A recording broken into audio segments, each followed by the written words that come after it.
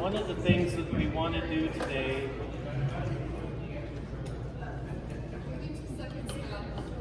You're good? What? 2 seconds. Just 2 seconds. I need that. We good? Yeah, I think you should be. Okay, well let's get started. Before we do, there are a couple rules of play here. One is that we have to, because we're online, and it's going to be pretty permanent because the province, the Western Province, is sending us candidates for formation.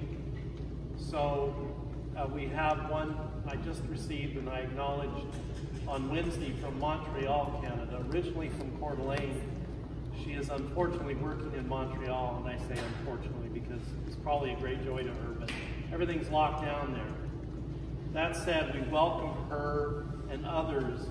It also includes Andrew Bartel, Michael from Coeur d'Alene, and lots of other people, Lydia and John from Moscow. So we are going to continue the online presence. So because of that, I want to be mindful of this microphone. So there's a couple things to keep in mind. The rather expensive group microphone we bought is just simply not working. So what that means is that whoever is speaking, and at the time of the Q&A, and that's the other rule, is that at the time of the Q&A, we'll be passing the microphone around. Because this little microphone that Joe Ricuri bought for the chapter works rather well, at least for the online presence. And so we're going to have to reserve questions to the end of the talks. And if you need some paper to make notes, that's all great. And that goes for online too. It's just for the simple fact that way we can hand you the microphone and go from there and answer questions in an ordered manner.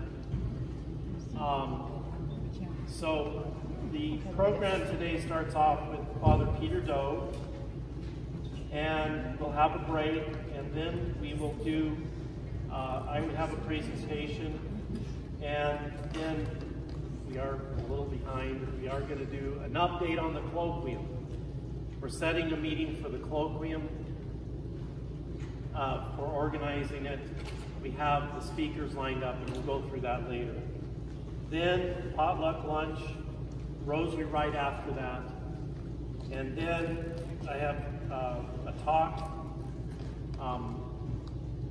and Alana, and then Pamela later in the afternoon, and Father Peter Doe. So we have an ambitious schedule. We are a little behind. So we want to be and should be wrapped up here at 3:30, no later than 4 as the door closes behind us. So there we go. And then of course before we leave we'll be singing the Salve Regina. And that will be our closing prayer. Okay, so I want to also thank Carolyn for her work on this, and Alana and Pamela. And Jim, I can't thank you enough. I've had my head in the work for the last 2 weeks, so I so appreciate it. And I want to also thank you for Father Peter Doe for being here, coming and have enjoyed visiting with him. So take your time, visit with him. And lastly, before I turn it over to him, we have a sign-up sheet at the front door and name tag. So if you don't have one, please sign up and get a name tag or both. That's important, as we know who is here. We have a record which we're supposed to keep. One of the things that we're going to be doing somewhere during lunch is the election for formation director. Joshua, who I noted in an email to the council the other day, has been a real asset. And I can't say enough how much I've appreciated Josh's approach, work, and I've encouraged him. Hopefully he someday can return to our chapter, but I've encouraged him to stay in touch. So I'm going to do that one more time. That said, he is leaving for Montana. We need to replace the formation director. We're going to up the duties a little bit. We're going to try to create a formation team, but we'll talk more on that later once we've got somebody elected. And that will be at lunch, or hopefully at the end of lunch. Any questions before we get started?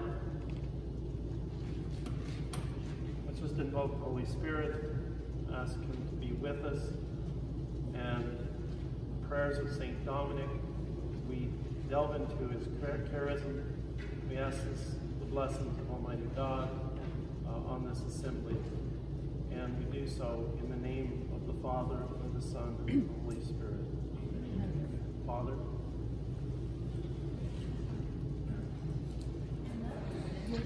We good? Yeah, you should be. Okay, well let's get started. Before we do, there are a couple rules of play here. One is that we have to, because we're online, and it's going to be pretty permanent because the province, the Western Province, is sending us candidates for formation. So we have one I just received and I acknowledged on Wednesday from Montreal, Canada, originally from Coeur d'Alene. She is unfortunately working in Montreal, and I say unfortunately because it's probably a great joy to her, but everything's locked down there. That said, we welcome her and others. It also includes Andrew Bartel, Michael from Coeur d'Alene, and lots of other people, Lydia and John from Moscow. So we are going to continue the online presence. So because of that, I want to be mindful of this microphone. So there's a couple things to keep in mind. The rather expensive group microphone we bought is just simply not working. So what that means is that whoever is speaking, and at the time of the Q&A, and that's the other rule, is that at the time of the Q&A, we'll be passing the microphone around. Because this little microphone that Joe Mercury bought for the chapter works rather well, at least for the online presence. And so we're going to have to reserve questions to the end of the talks. And if you need some paper to make notes, that's all great. And that goes for online too. It's just for the simple fact that way we can hand you the microphone and go from there and answer questions in an ordered manner. So the program today starts off with Father Peter Doe, and we'll have a break, and then we will do, I would have a presentation, and then we are a little behind. We are going to do an update on the colloquium. We're setting a meeting for the colloquium, for organizing it. We have the speakers lined up, and we'll go through that later. Then potluck lunch, rosary right after that, and then I have a talk, and Alana, and then Pamela later in the afternoon, and Father Peter Doe. So we have an ambitious schedule. We are a little behind. So we want to be and should be wrapped up here at 3:30, no later than 4 as the door closes behind us. So there we go. And then of course before we leave we'll be singing the Salve Regina. And that will be our closing prayer. Okay, so I want to also thank Carolyn for her work on this, and Alana and Pamela. And Jim, I can't thank you enough. I've had my head in the work for the last 2 weeks, so I so appreciate it. And I want to also thank you for Father Peter Doe for being here, coming, and have enjoyed visiting with him. So take your time, visit with him. And lastly, before I turn it over to him, we have a sign-up sheet at the front door and name tag. So if you don't have one, please sign up and get a name tag or both. That's important, as we know who is here. We have a record which we're supposed to keep. One of the things that we're going to be doing somewhere during lunch is the election for formation director. Joshua, who I noted in an email to the council the other day, has been a real asset. And I can't say enough how much I've appreciated Josh's approach, work, and I've encouraged him. Hopefully he someday can return to our chapter, but I've encouraged him to stay in touch. So I'm going to do that one more time. That said, he is leaving for Montana, and we need to replace the formation director. We're going to up the duties a little bit. We're going to try to create a formation team, but we'll talk more on that later once we've got somebody elected. And that will be at lunch, or hopefully at the end of lunch. Any questions before we get started? Let's just invoke the Holy Spirit, ask him to be with us, and prayers of St. Dominic. We delve into his charism. We ask the blessings of Almighty God on this assembly, and we do so in the name of the Father, and the Son, and the Holy Spirit. Father. I want to say, I think most everybody knows that Sandra is our new officer on the council, and she's the treasurer, and I'm really, and I also, I so appreciate Sandra and willingness to help, and that includes for today's retreat, Sandra. Thank you for your help, not only as treasurer, but in helping get everything together today. Yeah. The next talk is, of course, based on the Quo Vadis theme. It's something I put together not quickly. I've been thinking about it for over a couple months, but I find myself typing it up. So please bear with me, because I'm going to kind of read it and kind of not. So it's important that gets into some challenging ideas and some things we want to discuss. So I'm going to just pretend like I'm standing in front of a court or whatever and making arguments, so that I more relax myself. You know, Christ is King. He's King of the universe. He's the King of our nation, of our societies, and most certainly of ourselves. Even if we as individuals or as a society fail to acknowledge his kingship, it does not detract from that reality. His sovereignty over us, our family and nation, flows from this kingship. As sovereign, we owe him due worship, obeisance, and honor. We owe him simply everything. As Catholics, we believe that the Bible, that the church, rather, is his bride, that we as members of the church are his body, which means that the church is temporal as well as heaven-bound, and we live in it. An ancient question that has existed for nearly 2,000 years or more is the relationship between church and state.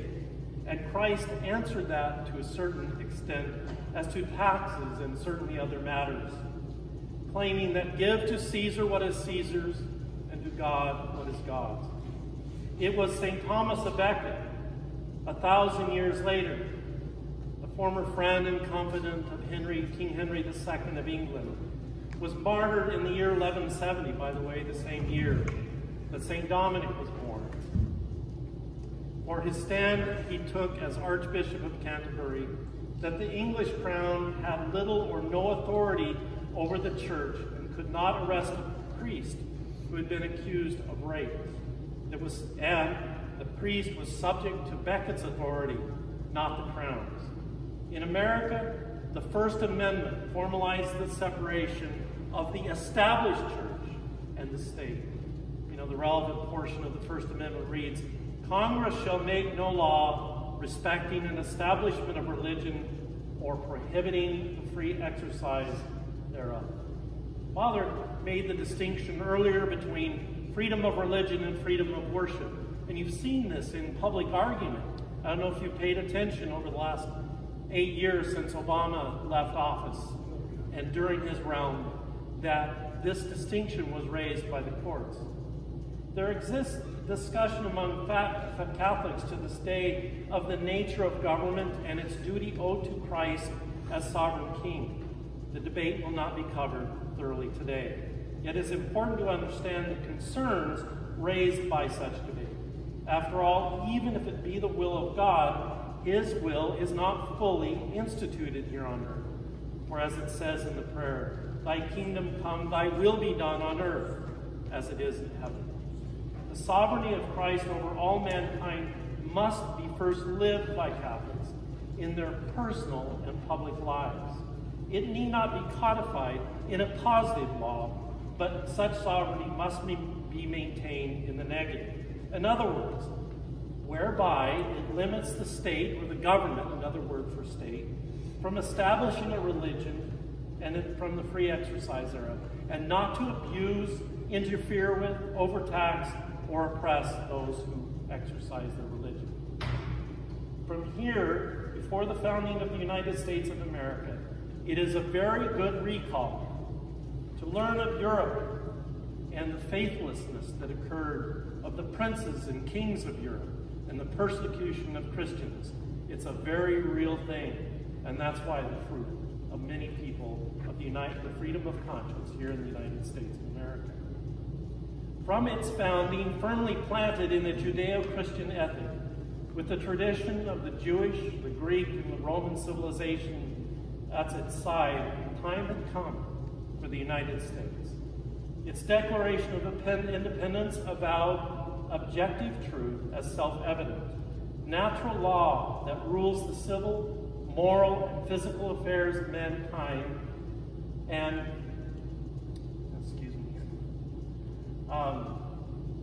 see, I missed the wrong. Natural rules of physical affairs of mankind and creation, that all men have dignity and were created equal, and that in that creation each had certain unalienable rights, including, but not limited to, life, liberty, and property. Its Constitution recognizes the dignity of mankind created by God and limited government under a constitutional system based on the rule of law, structured limitations, and due process that set forth a negative law prohibiting the Congress from making law in certain matters. These include religion, state church, assembly, redress of grievances, and of course the right to bear arms. The civil law must be rooted in realism of truth and the natural law. You know, after all, men are men and women are women, and there are objective realities to which men and women must conform their minds, their beliefs, their status, and their behavior. We don't look to identity, ideology, foolishness, sentiment, whim, wishful thinking, or race ideology for ruling, but we must look to objective truth. Whether under the oppressive regime or a free society, it is the church's duty to set the agenda for the world, contra mundum. And it's not vice versa. Duty to avoid these ideologies and delusions and utopias of today, not those, but we must ground it in scripture and sacred tradition. You know, the world changes, but certainly the church abides. This reality, grounded on the natural law, is Catholic. As surely as the Father is real, as Christ is real, and as surely as the Holy Spirit is present among us. The Eucharist is the true body, blood, and soul and divinity of Christ. You know, there's nothing subjective or ambiguous about these realities, and it is upon this rock that the church is built. The world is subject to the fall. We suffer from original sin. It is sure that all things crumble and decay. This is no less true in the society of mankind, whatever its institutional basis, no matter how the defined structure of constitution it may have. It was true certainly at the time of St. Benedict. As some of you know, in the year 500, he walked the despoiled and shameful streets of Rome, witnessing the decay and failure of a 1,000-year-old civilization. You know, at the time the emperor had been deposed by about 31 years, and the church had been what was left over to uphold order and society. Today we recall times that to some people are called a time of judgment on our nation, our own institutions, and certainly on the peace and order of society. You know, after the rise of the American Republic in the 18th century, we witnessed the demise of what the French called the Ancien Régime, of the French kings in the French Republic, a system that today that we know is not entirely maybe demonic, but it was seriously depraved in any truth and certainly faith and reason. A movement seeking utopia at a profound cost to human life, a precursor to the ideology of communism, Marxism, Maoism, and the like. Archbishop Sheen, 50 years ago, described the radical differences between the American War of Independence and the French Revolution, encouraging the student to look to the leaders at the top. You know, the French Revolt was based upon violence for its own sake, a type of terror, the confiscation of property, and the destruction of human rights, destruction of tradition, history, and all that existed in the past. It's a belief that people could save themselves ultimately through violence and change. One of the proponents of the revolt was Louis-Antoine Saint-Just, who urged Parliament to embrace the notion that, quote, now can you imagine this on the floor of the U.S. Congress? A nation generates itself only upon heaps of corpses, close quote. He was of 26 years of age, a brilliant man indeed, but nevertheless evil. He died at the guillotine at the hands of his treacherous compatriots. Sheen claimed the source of the ideas come from what he called elitism, that make a lot of noise and forces it upon others, warning to keep their eye on the man who has the biggest bullhorn. Those who seek to destroy property rights, life, and seek to burn buildings, destroy small businesses, and society itself. Does this sound familiar? Be not deceived, there are people that profit from violence. Another cause he identified was called political mysticism. There's no spiritual realm or basis. There's no God, there's no alternative, but to live for today. And finally, he identified Satanism, which I indeed believe is behind all this. Satanism hates mankind and seeks to destroy personal and social morality, ethics, law, and ordered liberty in self-government. These ideas are supported by the Saint-Justs of our modern era, proving there is nothing new under the sun. In contrast, look at the leaders of the American War. For instance, by reference, Thomas Jefferson, whose writings clearly articulated the ideals of ordered liberty and self-government. They were grounded on the dignity and respect of each individual, that all rights and liberties come from God under the certainty and rule of natural law, setting up a due process that was shielded against tyranny, the process of the courts. Where do these rights come from? From kings? From Congress? From the majority? You know, his answer is, it is self-evident that God had endowed men with certain inalienable rights, not subject to the whims of the ruler. There is hope, as God stirs our nation to bring back the Lord as the King of our nation. It is self-evident that God has endowed man with certain inalienable rights, and to bring back the Lord as the King of the nation, to bring back the reality of God as providence almighty, upon which we depend. Real reform comes from Christ, not to tear down the structure and order of society and directly kind of a direction of order mirrored in heaven. But it's for us as Catholics to have the humility to change our own lives, to bring back order, to bring truth to reason, and right thinking to the political, social, ecclesial, educational, and governmental structures of our nation. And my saint of today emphasized ecclesial. The key heresy of our time might be called activism, which is a thinking disorder that ignores the reality of original sin and the fallen nature of mankind, believing that human nature is malleable and perfectible, not through Christ, grace, or his church, but by the active recreating of government and society in the image of mankind, through advocacy, through collectivist laws, legal plunder, excessive taxation, big government, massive welfare state, and the takeover of private property and the like. This type of activism works oftentimes with violence, social unrest, and the cancellation of culture, historical ideals, and the destruction of heroes and icons of our nation. It feeds on a utopian ideal that all that is needed is to change the government, social, or economic order, is to simply reform society through violence or social unrest. Social unrest creates instability and insecurity. People must die, therefore change comes. Today in modern America, we see where the ignorance of history, of tradition, and of truth encourages the foolish to seek unnatural solutions. Why unnatural? Because they are against human nature. These include, of course, Marxism, Maoism, progressivism, all of which are the brand that denies the nature of fallen humanity.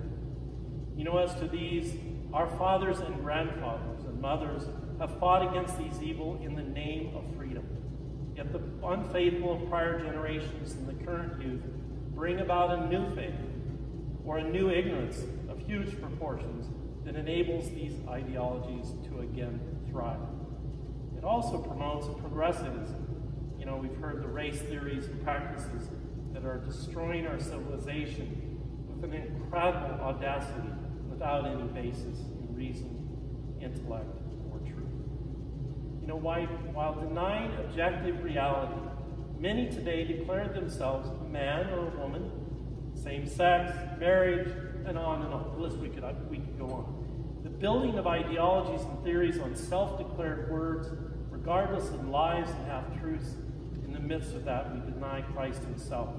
And the world is full of it. You know, I was reading in a magazine the other day, it was a man who declared himself a woman in order to run in track.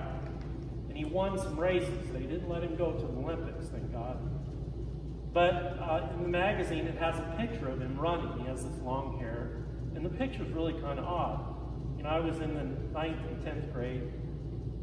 I remember asking my dad, what was the difference between why girls couldn't run faster than boys? And he told me, you know, he says, basically, men have narrow hips, larger lungs, more muscle mass, larger frame, and can run faster. And here's this picture of this guy running, long hair, trying to be a girl, and it's like, dude, you're not a girl. So, it's just, and what did he say in the magazine? He says, quote, I love what I'm doing, and I'm getting to live my truth and my authentic life. I believe that this is my way of being the change that I want to see in the world. Please, God, please no. We call this nominalism. You know, you name it, believe it, and force it down other people's throats. The first of the real scary part is that throwing it, forcing it down other people's throats is being codified into law. The effective, most initial nominalist was Luther, who declared the meaning of Romans 3:28 contrary to history and tradition and the fathers of the church. He created a schism, a new churches that have become the thousands. You know, in denying the truth, we deny himself, Christ. As faith fails, so does our institutions and the fundamental truths fade into memory. You know, in a discussion comparing historical Christianity, medieval Christians, and Catholic kings as compared to the modern government and secular world, an attorney friend of mine reflected in an email, who's also a member of this chapter. She said, quote, what would our distant ancestors of the Middle Ages have thought of babies being murdered by millions in their mother's wombs, or the fratricidal and genocidal slaughters of the French Revolution, the Civil War, and World War I and II? Which medieval Catholic monarch thought he could redefine marriage to include same-sex unions, or legalize contraceptives, or even impose sky-high taxes like we pay? How many Catholic nations, based on the entire economic system on usury as we have? How many of the mainstream pornography and fornication like we have? How many days of the year do we have to work to pay off our tax obligations to our masters as compared to our medieval ancestors? Do we even notice how slave-driven we are? What we have over right now are godless oligarchs who think of us as economic cows to be milked for their own benefit, and who do not even believe there is a hell, much less fear going there. We like to think that because we vote, they work for us. But if 2020 should have proven anything, it's that it's very much the other way around, close quote. You know, this paragraph raises peripheral issues about politics and systems, but it brilliantly asks and poses the question about our day, our faithless and godless error that enthrones mankind, money and pleasure above everything else. If this is the time of judgment in our nation, let's recognize it, let's face it. It is observable about all of us. It's depravity, licentiousness, morality, deviancy, necromancy, and the like. And in government, corruption, decay, overtaxation, and certainly overspending.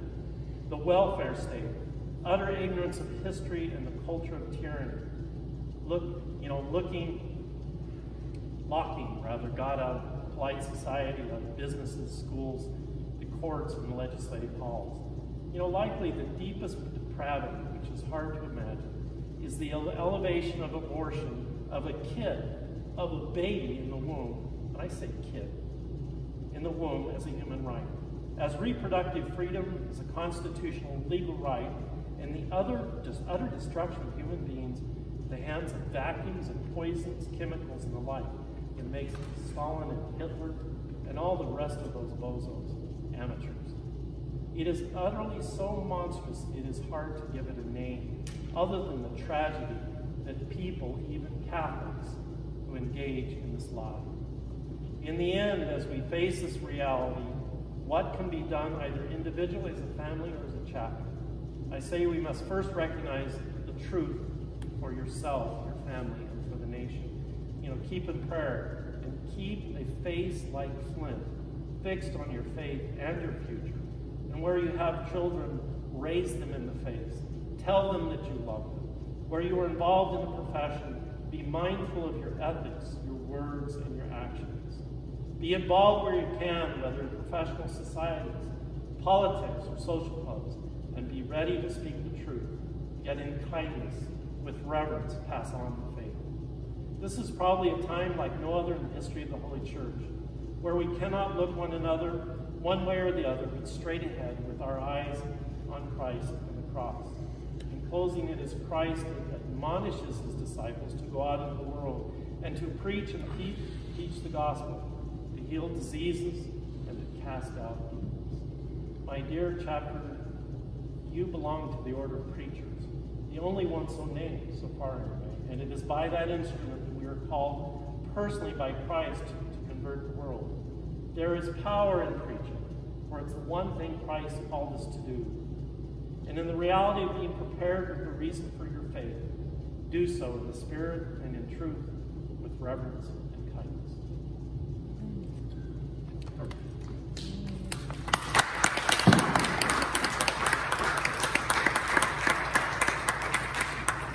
Okay, well, any questions? I guess I'm not done.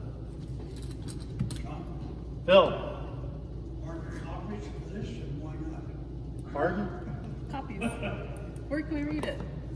Right? I'm working on a draft. I've got it typed out, but I just finished it yesterday at 6 o'clock. I've had it rolling in my head for 2 months, and I finally, and been so busy at work, and that's why it's a little bit disordered. So I don't want to give you a copy yet. Anybody else have any questions? Brenda? Political mysticism, can you speak of that? I'm not familiar with that. Can you speak to what that means? Say that again. Use the term political mysticism. Is that a term you used earlier? Yeah, it's the mysticism that is what Bishop Sheen talked about. He's talking about the mysticism of being religious, spiritual, but not religious. The mysticism of the world is one, and then putting and elevating personalities over God. or things over God. It's a mysticism that, or the New Age movement, or anything that is of this world or underworld that is raised above God. That's the kind of mysticism he was talking about. That's political, social, whatever subcategory you want to give it in that realm, if you place it in that is really in order for this world but above it. And I recognize that from Fulton Sheen, yeah? Yes. This video? Yeah. Yes. Cuvadis America. So That's how those details is how I read it. He didn't go into a great deal of yeah, he did. definition. I don't know. But, yeah. Anybody else have any questions? Just search for that. Listen to it. I have a comment, I guess. Yeah. So, if you compare the Aztec nation at the time Cortez arrived, right, it was even worse than we are in some ways. And because there was no Christianity that these areas were the shadows. And very quickly after becoming the Europeans, our religion appeared, and that's why everyone. So I think if we see, if Dominican tradition was St. Dominic and the Rosary, that was the means used to convert the Albigensians. And that's what we have to do. No, yeah. And it's true that we're preachers, but in the third order, we're also historically penitents and taking graces for the preachers to preach, because our lay Papa said, many souls are lost to snow to pray and fast, right? Make sacrifices for them, right? So we have to combine the teaching of the truth with a prayer and penance. No, all of that is true. If anybody wants a good history of the conquering of Mexico, it's a book called The Conquering of Mexico by a friar that walked through it with Cortez. And he wrote it in his very old age, probably 70 years or 65, 70 years after that occurred. It's a really good, it's a short book, and it describes in detail the slaughter of the people in Mexico and what they did to try to prevent it. My other comment, what was the other thing you said? With regard to rosary preaching. The chapter has studied some of Father Bart's works with regard to says that the third order speaks with authority of the church. And we have to keep in mind the parameters of that. And he makes the point well made, and I'm happy to go, it's online. That said, and then the other point with regard to, I think that's great. I think that would be expanding the answer of what we can do is through prayer and fasting, of course, and the use of that. But yeah, I'm trying to deny preaching for the third order because you see St. Catherine of Siena, she's our patron. Yeah, no, and she clearly, through her letter writing and her instruction of others, well, it's a preacher as a suitable for her station.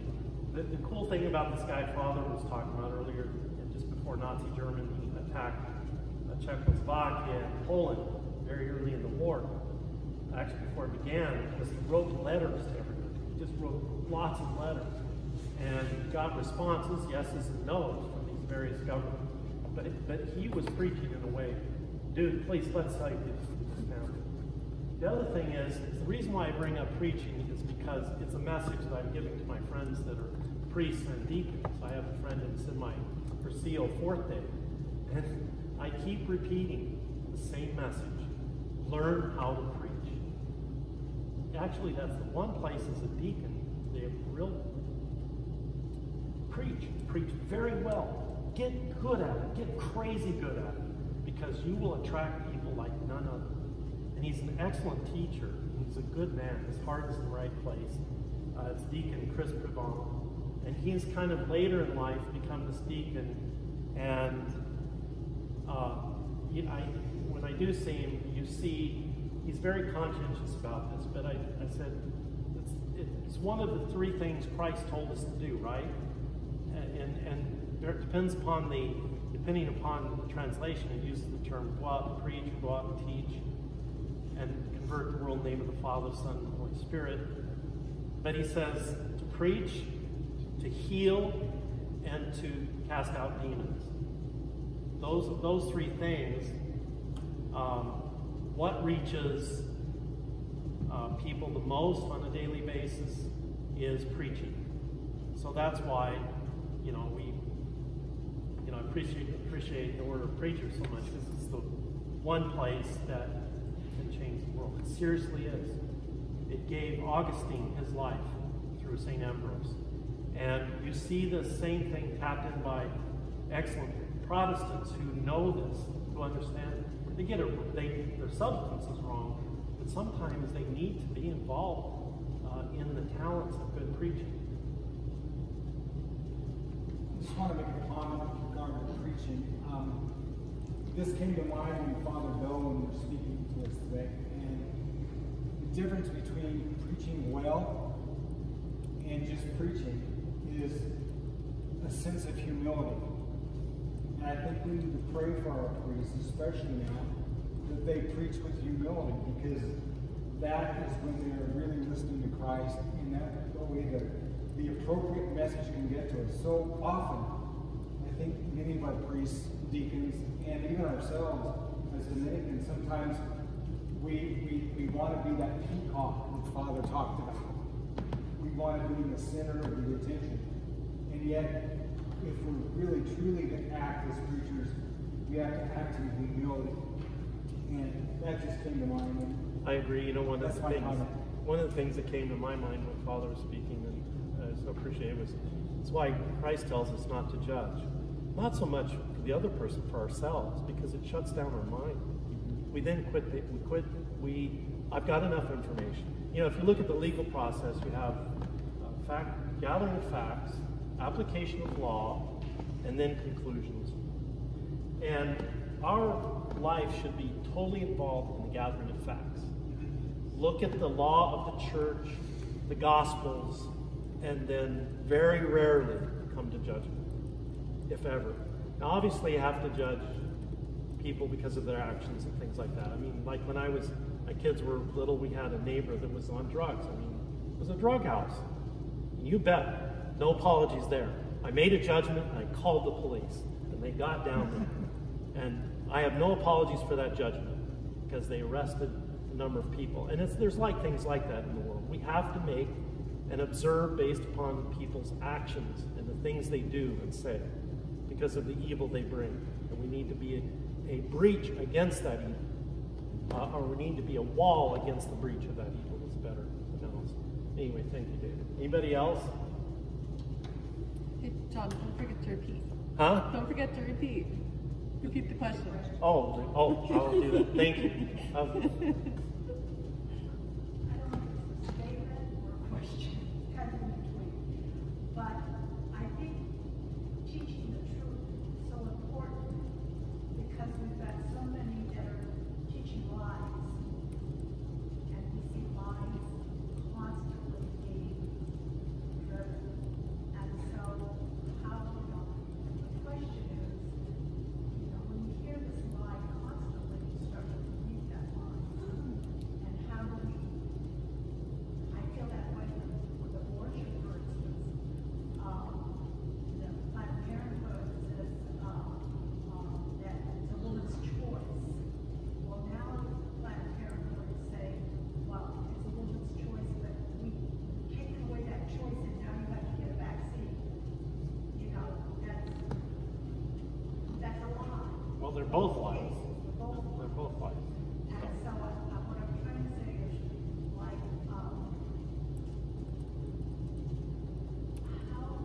how do we come across where we can explain to people that these are lies?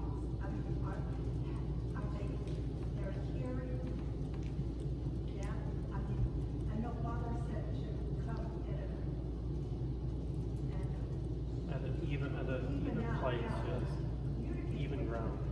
But it's just really scary when I look at what's being taught and what they're hearing and people are hearing. There's so many lies.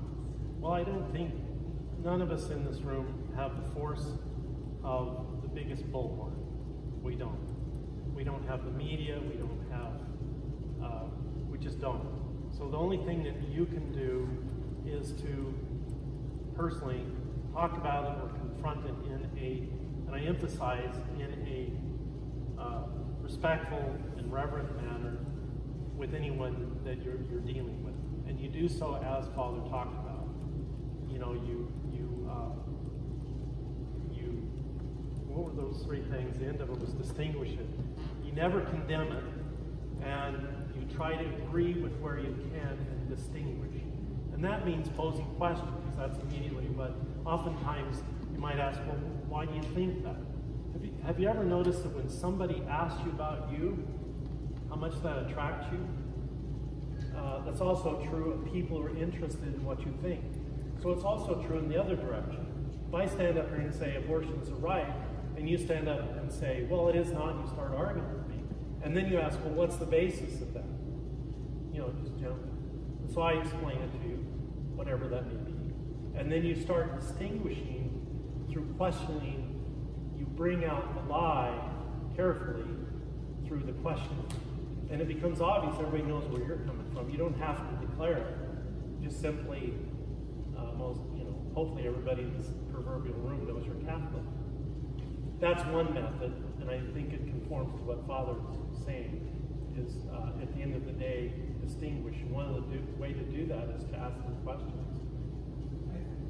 I think the challenge in what you're saying, John, at least for me, is sometimes when I hear something that is contrary to my own opinion, it's difficult for me to put my opinion aside for that moment. Not invalidating it, putting it aside to a point where I can listen to what the other person is saying, and thus, as Father said, seeking the truth. And once I understand where that other person is, at that point, then I'm in a better position to actually declare my opinion and to distinguish between what's opinion and what's fact. That's good. And what's so much I hear now in the media in general, regardless of the subject, doesn't matter what the subject is that so much of the media is reporting opinion as fact, when in fact it's not fact, it's their opinion. You used to have an op-ed page in the newspaper, and they would tell you, this is my opinion. There's not that happening anymore, and we need to distinguish between that, and we do that with discernment and prayer. That's just the That's what we can do. That's good. I think I like that. Bonnie, and then Mike. I was just going to say, Thanks, David. talk about asking questions to get to know where you can find the common ground on abortion in particular, or even like the vaccine, for instance. They say it's my right to choose. The first question is to choose what? So, abortion, for instance, what is,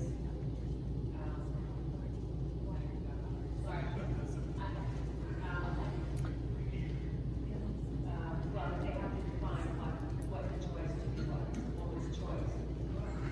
So, the bottom line is to choose death for a child, but they have to come to that. Then Okay. Mike? So this is the editorial.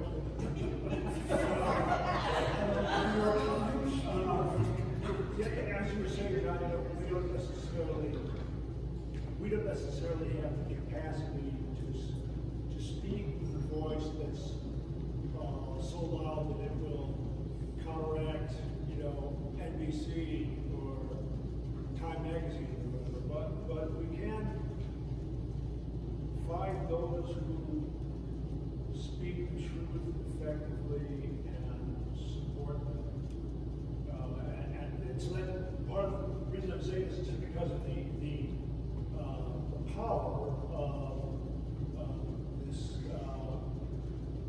movie we saw the other evening over our Lady of Rosary, put on by these pro-life champions organization, where the movie doesn't necessarily talk about the evils of abortion, but what it does show is all of these families who chose to allow their children diagnosed with birth defects to go ahead and be born, and the joy that they experienced by living with these children. In one case, the child died children's land grew and did well, and the witness was so powerful that anybody who would see this would understand, well, hey, there's some truth here.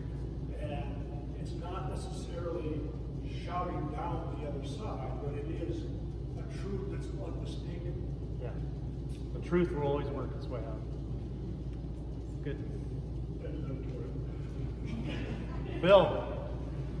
Yes, it's a lie. For a woman to say it's my body, so I'm pregnant with whatever's in there. And I can do anything I want with it because it's my body. It is if you created yourself. Well, that's beside the point. No, it ain't. That is the point. Where did you come from? Mrs. or Mrs. or whatever you are? Or self-declared. God created you. If he didn't, you don't exist. It's very simple. Well, I don't believe in God, yes, perhaps, but he believes in you. That's why he's letting you listen to me. And this one guy, when I worked in a state agency, he walked off. He didn't walk to him. You can't say anything because you're not a woman. I can't say anything because I'm not a woman. How do you know?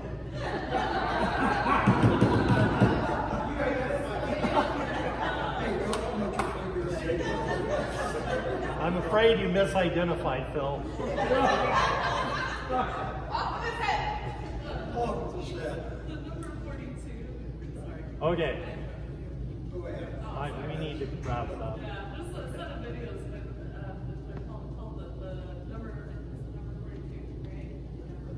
The number 4. Oh, no. Anyways, there's just vaginal birth canal, and you don't have, it's just a bunch of apologetics. Yeah, it's apologetics for. Yeah, the baby's on this side of the birth canal, and you go through the vaginal tube, but not a baby, now a baby, not a baby, not a kid. It just makes it really obvious. There's a program about the Children's Hospital in, I think it's and Temple Street Hospital. All the programs are about children with birth defects whose parents wanted to keep their babies and how they have to fight with the doctors to get the right to keep their babies, to have the babies be born under pressure that is put on them. And these kids with all this wonderful surgery now, we get fixes them up and everything, right? So if you get a chance to see that online, it's very, very good. Very good. That's good. I like that. Let's wrap up. And this. Joshua has a comment on that. Oh. I don't know if you can read it on that. Yeah, or I can. can. Joshua has a Andrew, comment. too. Andrew too. From Joshua, it says, actually, first from Andrew Bartel, he says, I believe I understand the reasoning behind Father Doe's approach, but I'm still struggling with the never deny part. Don't we have an obligation to condemn error? And then I think, I can't speak for Father Doe. Do you? Well, I would say that the deny part is in where you can distinguish. You can distinguish. That you can help them understand. Because I guess my approach is really not one in which if I'm speaking to an adult, I'm not trying to behave as if, I'm an adult or a little kid. My approach is always to help someone discover themselves. So to make the distinction that they themselves recognize where they came from, rather than some right their wrong. Especially to the adult connected, sometimes kids have their sense of yeah. So I would rather that in making the distinction, they themselves recognize where they thought wrong.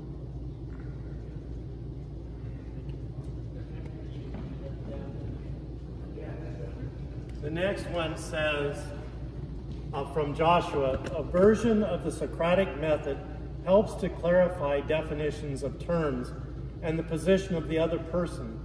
It also puts us in a non-antagonistic position of trying to understand the other person's argument. It is not something we're usually practiced in, and is somewhat, hold on, that moved. It's somewhat counter to our cultural environment. You think?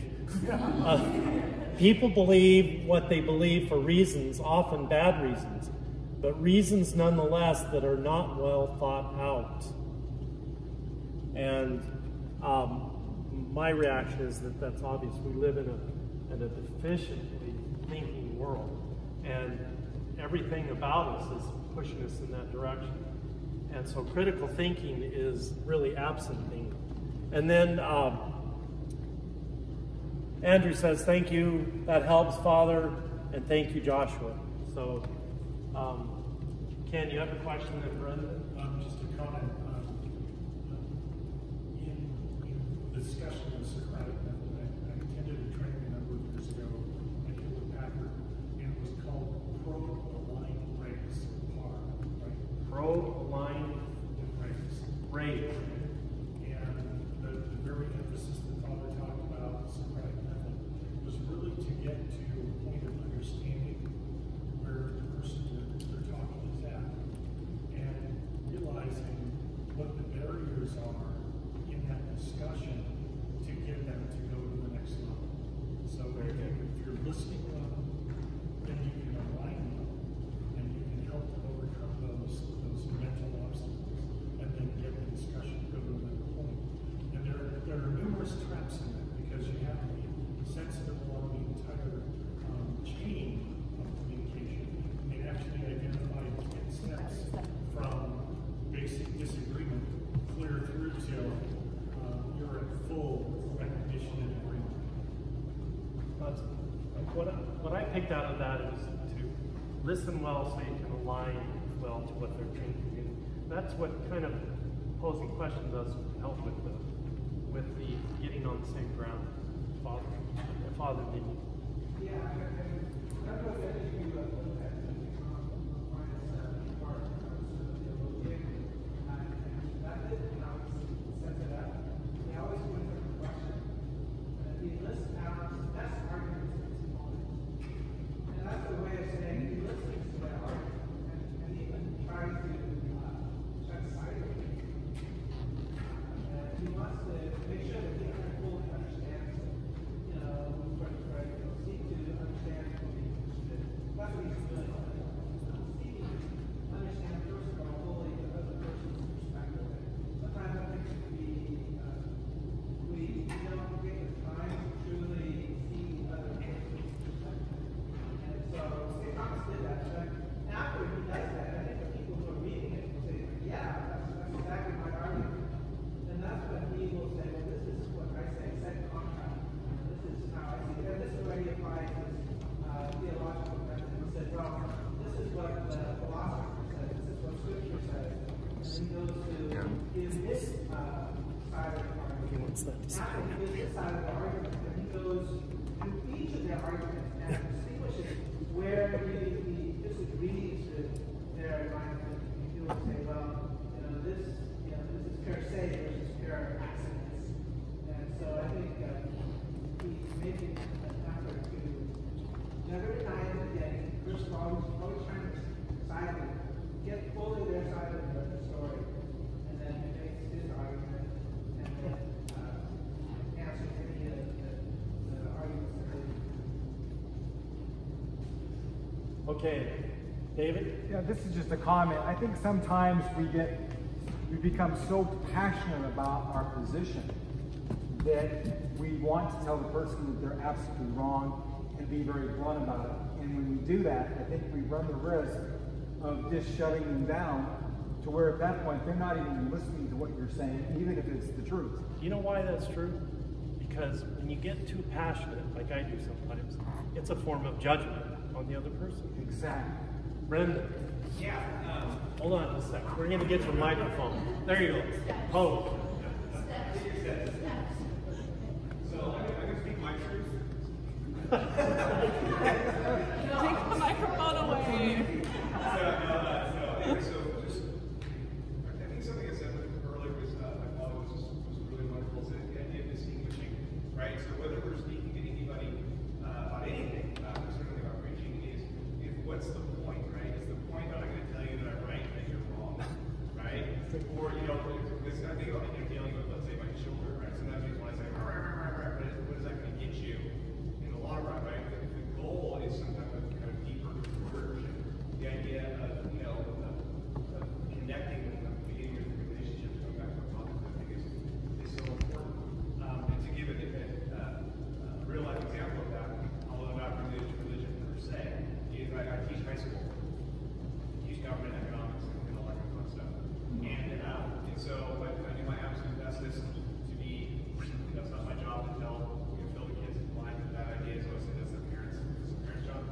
And so also legally, I don't do that.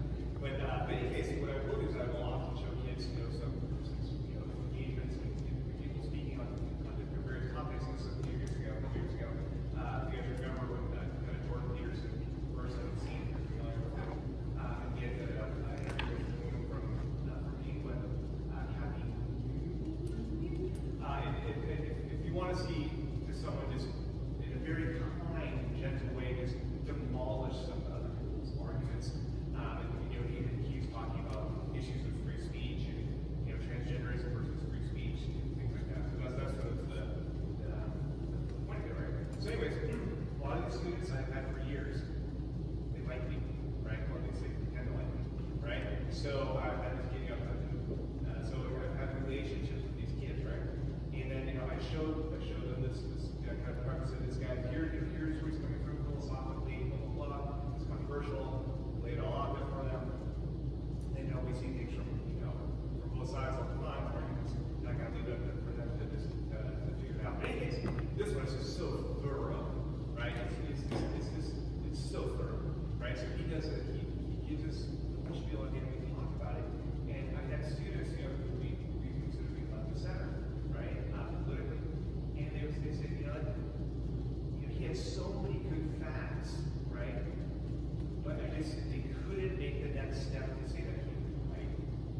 Right? So even though the person that was presenting the information, me, get a good relationship, I always do what was right for the kids. And then the information was put out there, but there was still that they just couldn't take that last step. Their ideology was holding them back. Right? And I don't think that means eventually if you were going to keep working on it, that was my goal, which wasn't, right? To change their minds. You know, you can do that, but I think it has to be, it's you know, it begins and ends with relationships, right? Just dumping facts on people or just using this kind of method. I'm a big fan of the kind of method that, again, people don't think necessarily with logic, but they're thinking with their hearts. Especially kids. Thank you. That's great. I think it's a really good example of how to create relationships, inviting them to look at various sources of information. Okay, I just got one last comment. It's just like having been involved in the past, not presently, in politics. Oftentimes politicians, ones that I honor, have often said, you have to trust Americans. Americans have a fundamental idea of freedom. And you know, there's a lot of truth to that, because they eventually pull through in various parts of the country. And I look, and I can't tell you objectively right now why that is. I've got my own opinion. But one of the realities, whether we trust Americans or not, to finally get it, and the contrast, you know, in science they say the contrast is to find out what isn't, to find out the characteristics of something that it doesn't have to distinguish it from reality. One thing that's not true in Europe. Europe is in utter decay. They don't treasure freedom as we do here. But no matter what the political structure of the United States, the prayers, we have to be Christian, we have to be faithful, because that's really what will launch this country to straighten out its morals where we're headed, honoring truth and reason and the natural law. It's not going to be the political process. It will not be the political process, although we see bright lights out there, and there's no question about that. So anyway, that left to that, we're done for now, and then next is lunch, I think. So go for it. Thank you.